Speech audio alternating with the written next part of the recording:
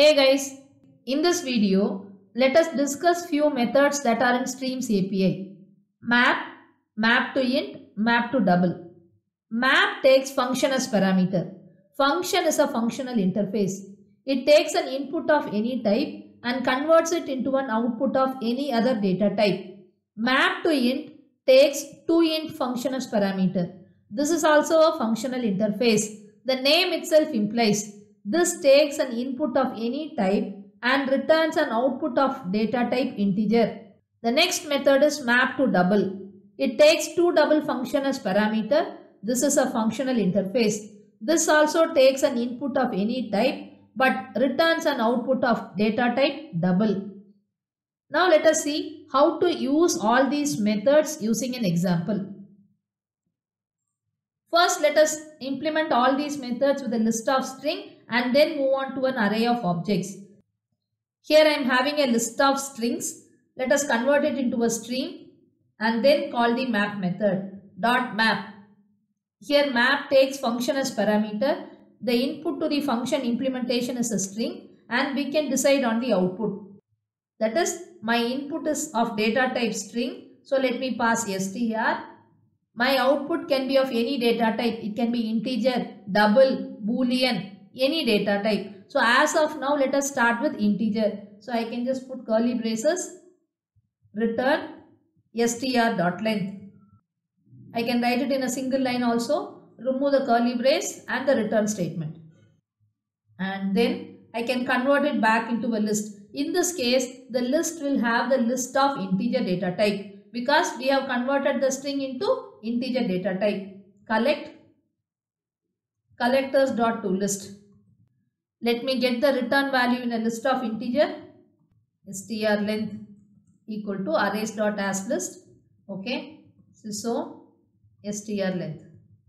So the output here will contain the length of each and every element. Let us run the application. Here you can see the output. Similar to this, instead of converting my string into integer data type, if I want to convert my string into boolean data type, let us see how this can be done.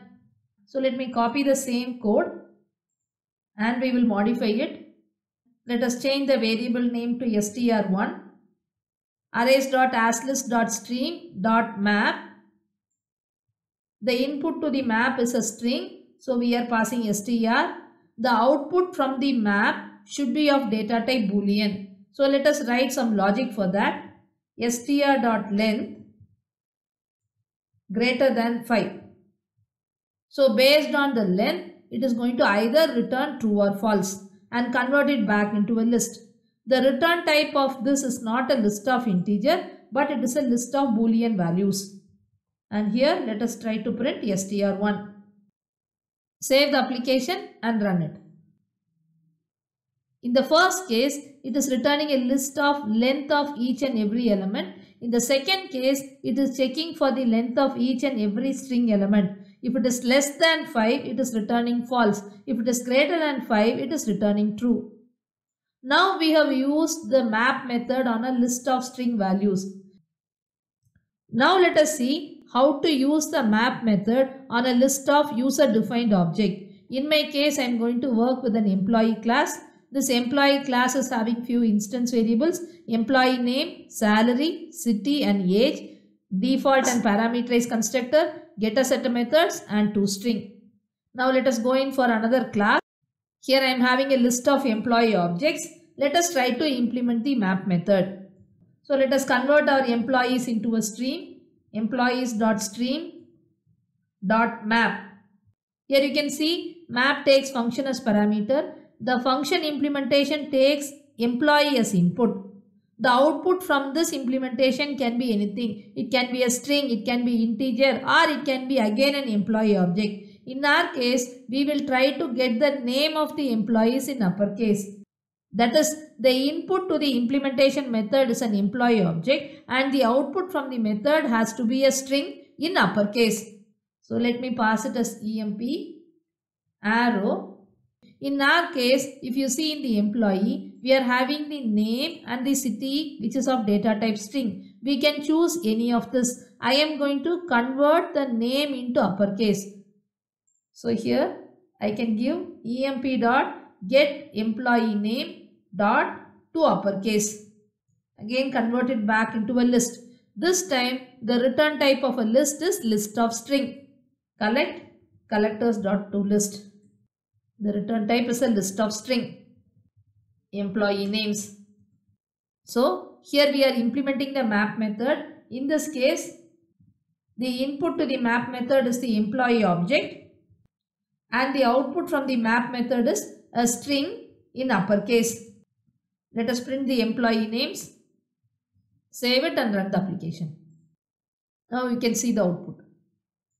So using map method, we can convert an input of one type into an output of another type. Here we have taken the input as employee object and we are converting it into a string object.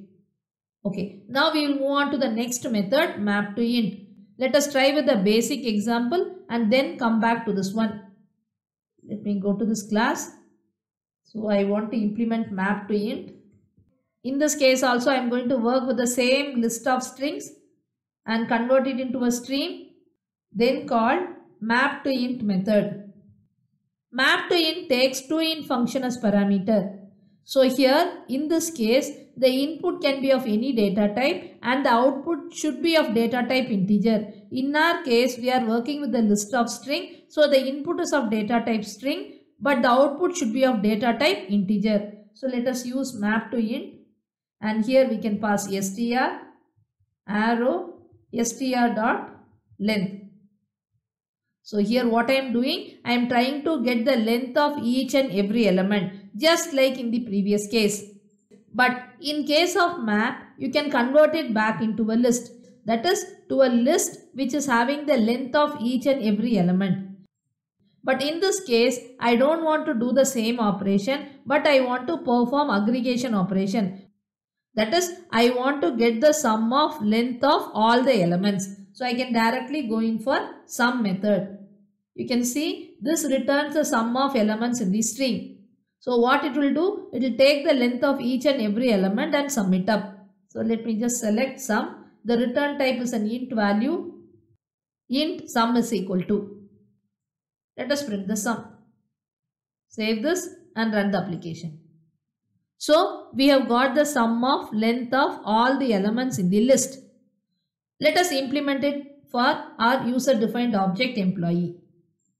So let me comment this part. Let us implement mapToInt. So you know the input to this should be an employee object and you know the output from this should be of integer data type. So let us try that. Let us convert our employees into a stream, employees.stream.mapToInt. You can see it is taking toInt function. So the input to this implementation function is employee arrow. The output from this implementation function should be of data type integer. In our case we are having the age as integer. So let me just give emp.getAge. And now what we can do is we can go in for another aggregate operation, that is average. I want to get the average age of all the employees from the list. So let us use average. The return type of average method is not a double value or an int value, but it is returning an optional double. Let me get the return value in optional double. Optional double. This doesn't take any generics because implicitly it specifies the return values of type double. So let me get it as opt age is equal to and import optional double. You can see it is from java.util package. In the next line, double average age is equal to opt age dot get us double and let us print the average age. We can also write this in a single line using method chaining. So let me remove these two lines and I can call average dot get us double, which returns the double value directly. But always remember, whenever you are using Streams API to manipulate a list of values, The value may or may not be available. So it's always better to get it in an optional value and check whether the value is available using isPresent, isEmpty methods of optional class. But as of now, just for learning purpose, I am directly getting it. Now I can modify this as double age equal to. Let me print the age.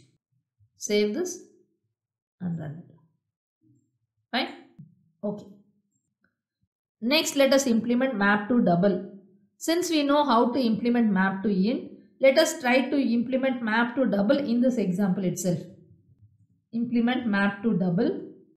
Input is the employee object and the output is double. Let us convert our employee list into string dot mapToDouble. You can see it takes toDouble function as parameter. The input to this is an employee object. The output from this implementation should be a double value. In our case, we are having the salary of the employee as a double value. So what we can do is, we can call employee.getSalary. Just like the previous case, in this case, let us try to get the sum of salaries of all the employees. So directly you can call .sum function. It returns a double value.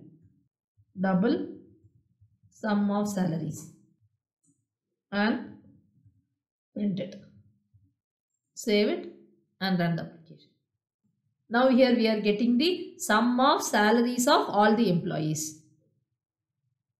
So we have seen how to implement map method, mapToInt, mapToDouble. So based on your requirement, you can use it. Whenever you want to perform aggregate operations, it's always better to use the specific map methods. Either you can go in for mapToInt, mapToDouble or mapToLong. That's all. Thank you.